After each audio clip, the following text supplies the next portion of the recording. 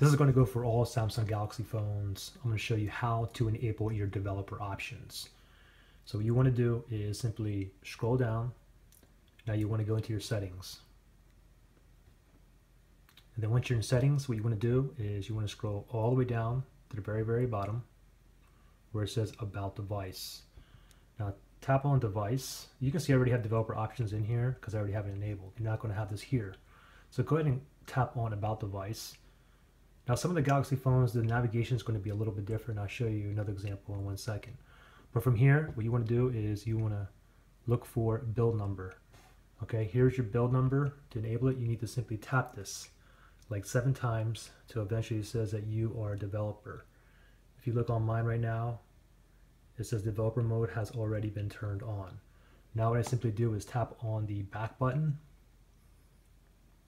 And now right above About Device, this will be here, developer options. Tap on developer options, and now you have a lot of different settings within the developer options. I'll have a link below to which each one of these does, okay?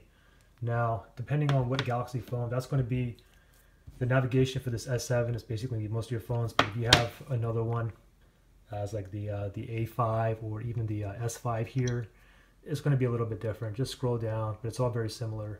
Tap on the settings here. And then from here, what you want to do is you want to look for, again, About Device. But it's not going to be on the very bottom. It's going to be near the bottom. Here's About Device. I already have mine enabled here, but tap on About Device. And it's the same thing. You look for your build number here.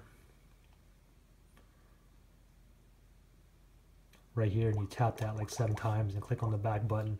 And then you have developer options right here. And that's pretty much it. Any questions, comment below. If you guys subscribe, share, like, I appreciate it. Thanks. Bye.